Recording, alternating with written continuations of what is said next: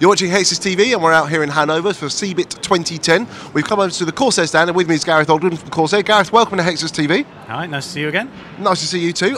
So he's got a whole range of stuff here on the table. Most, I think, unusual for Corsair is going to be these air coolers here. So do you just want to talk us through what these are and what they're about? Okay, so we launched into the cooling market a little while ago with the H50, which was very successful. So what we're doing now is sort of expanding out our range of cooling products into air coolers.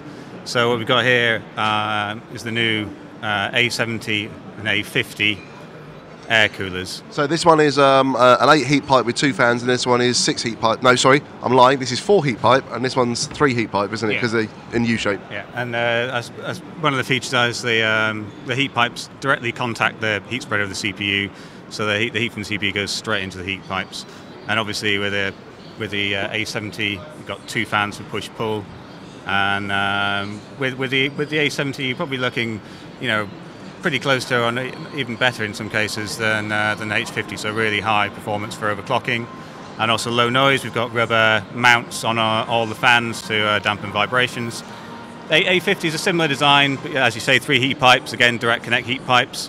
Only the 1 fan, but it's the same rubber mounts on it to reduce vibrations. So with this, this is kind of your first upgrade from your standard Intel or AMD heat sink. So reduce your CPU temperatures, give you a bit of overclocking, flexibility, quieter obviously as well. Okay, I've got to ask though, and I'm sure people watching this are thinking this, why air coolers? Everybody's doing air coolers. You're entering a very sort of competitive market there. Well, we've demonstrated with the H50 that we can be a serious player in the cooling market, and air coolers was the obvious next step from the H50, which was technically a liquid cooler, but really also aimed at the HSF market. And this is where the majority of cooling product sales are in the air cooling market. So expanding what we've learned with the H50 and with the cooling products and bringing that into a sort of wider market, if you like. But okay. we think that we've proven that we can do it well with the H50, and I think these will show that we can compete pretty successfully in the air cooler market as well. Okay, fair enough. I do hope it's a success because I like the brand. I'll be honest, I do like the brand. So let's tell us about a few other things that we've got on the table here. What's this USB stick with lots of little things going on? What's that? Okay, so this is padlock 2. Yeah. You may remember a few years ago we had padlock 1. Yeah, I've got one which doesn't do anything because I forgot what was going on with it. So this is the same idea really, but just more secure and more in keeping with the look of the Voyager series, the rubberized shell, for shock protection. It's got the little nipple on the end there. It does.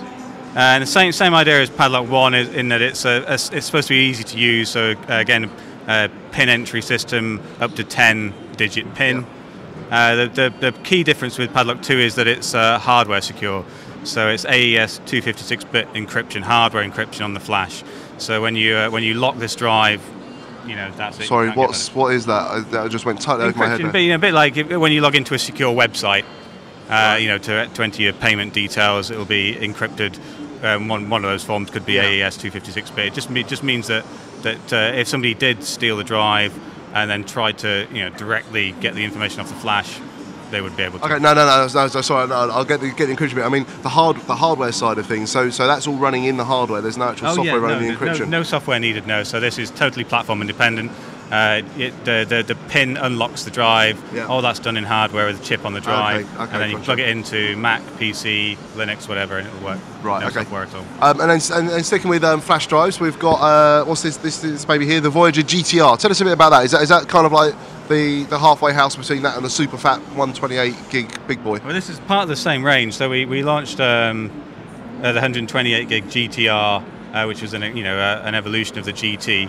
So this is just bringing they're 128 gigs. So we're bringing that same performance down into lower capacity. So this is the 64. There's a 32 as well. So it's the same technology. So they're quad channel, dual controller quad channel designs. So up to about 34 megabyte second read, 28 megabyte second write. There's maximum speeds. It's USB 2. Just pretty much saturating USB 2.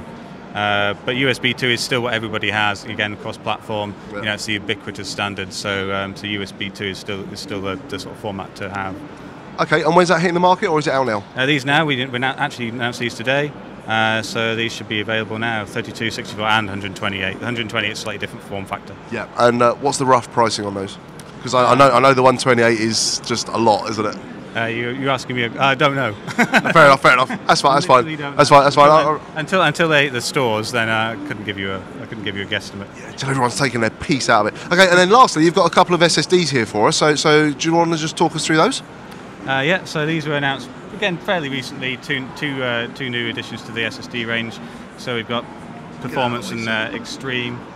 So now we've got Nova series and Reactor series. So Nova is Interlink's Barefoot controller. Right. So they're very sort of respected, known controller.